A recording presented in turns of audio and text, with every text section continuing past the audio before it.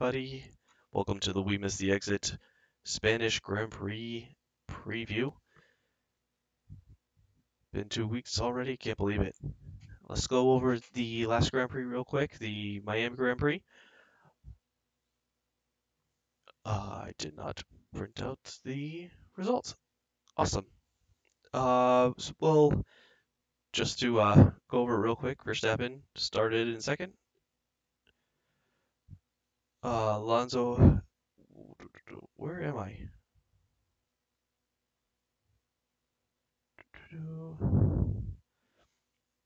Okay, so yeah, Verstappen started second.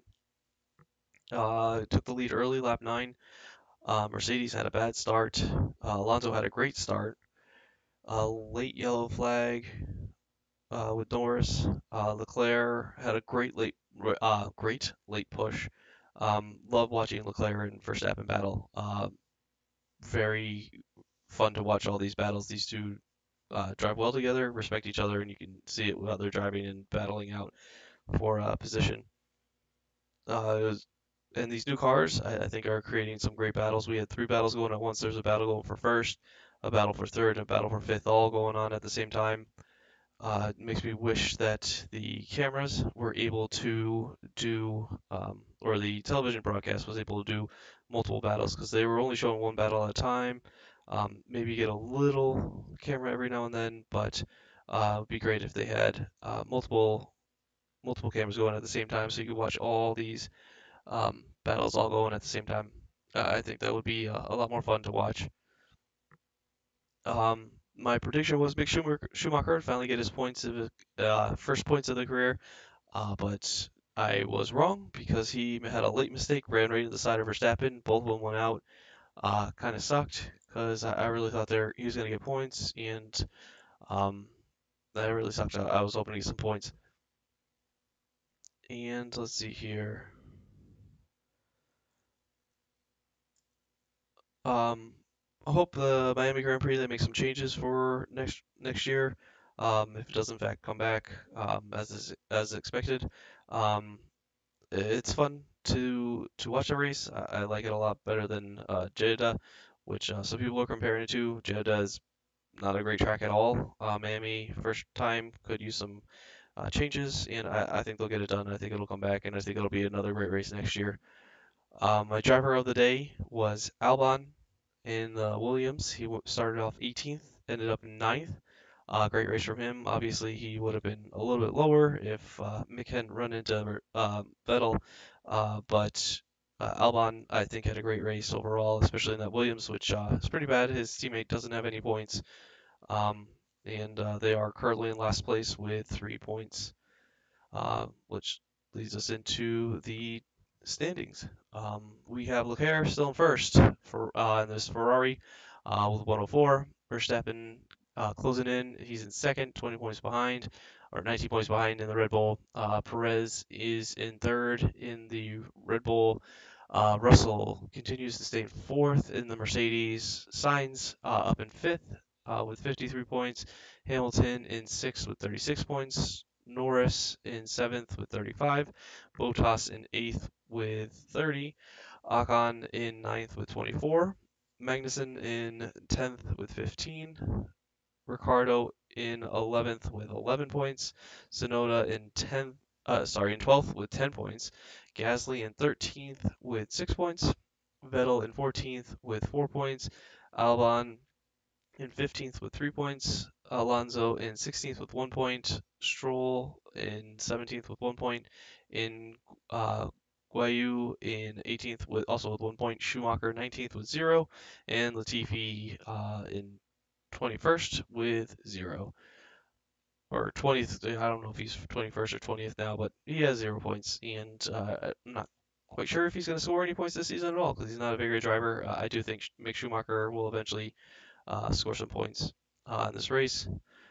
The Constructors' Championships right now, Ferrari stays in first with 57, Red Bull catching them only 6 points behind in second, Mercedes in third with 95, McLaren in fourth with 46, Alfa Romeo in fifth with 31, Alpine in sixth with 26, AlphaTauri in Seventh with 16th, Haas in eighth with 15, Aston Martin in ninth with 6, and Williams in 10th with 3. Something's going on with AlphaTauris. I thought they were going to be a little bit better this year, especially considering Red Bull's fighting for second place. Um, if you watched the qualifying today, you would have seen that AlphaTauri was apologizing to Gasly for just not having a great car, not competitive. Um, it's great to see Sonoda doing some stuff with that car, but there's definitely something wrong with the Alpine, with the AlphaTauri. They're behind Alpine. Alfa Romeo's have it seems to have a good car this year, but something's definitely wrong with the AlphaTauri. Something's also wrong with the Alpine. They had a horrible qualifying as well. Let's get into that real quick. This is the track for tomorrow. The Spanish Grand Prix, circuit of Barcelona. Two DRS zones, speed trap.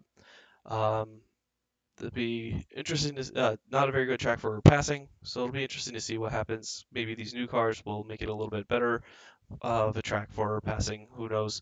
I really hope it does.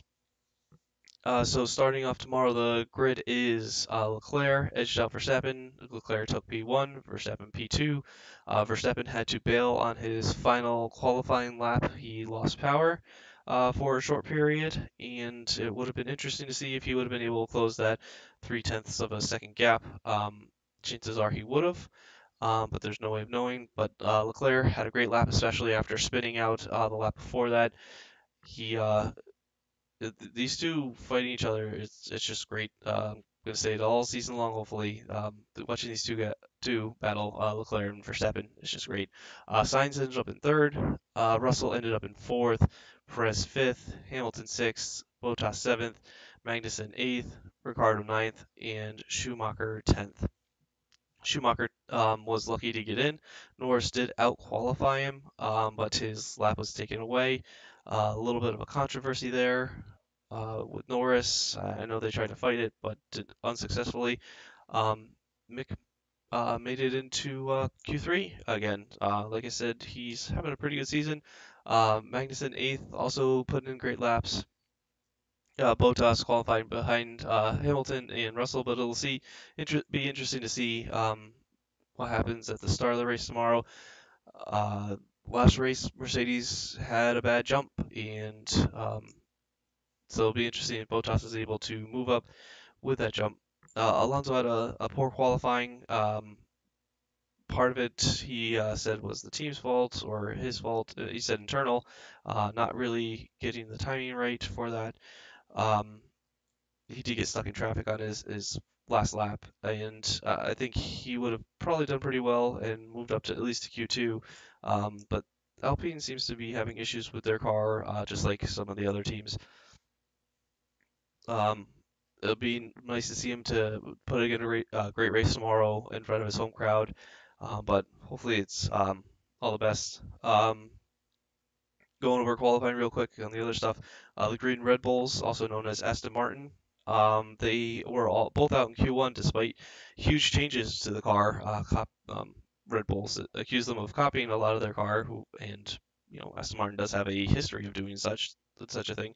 So who knows if they did or not? But despite the many changes, both out in Q1. Alonso was out also in Q1, as I said. Be nice to see if he can have a great race tomorrow in front of his home crowd. Um, and Norris again should have been in Q3, just missed out. Um, so he's starting, I think 11th. And I think let's go to my predictions then. So I do think Verstappen is going to win the race. I think Leclerc is going to get second, and Sainz is going to get third. Didn't change a whole lot from the previous race. I did make similar predictions, but I do think we will have Verstappen, Leclerc, and Sainz 1, 2, 3. It'd be nice to see Sainz on the podium, Spanish Grand Prix, um, in front of his home crowd. I think that'd be great. Perez, I think, does get up to fourth.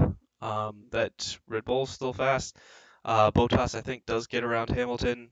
The Alfa Romeo has been having a great year. I think Bottas can do it as long as the pit stops don't suffer him. Lewis Hamilton, Mercedes did make some changes. That car has been fast all weekend, but again, I'm hoping Bottas beats him out and gets to kind of rub it in his face.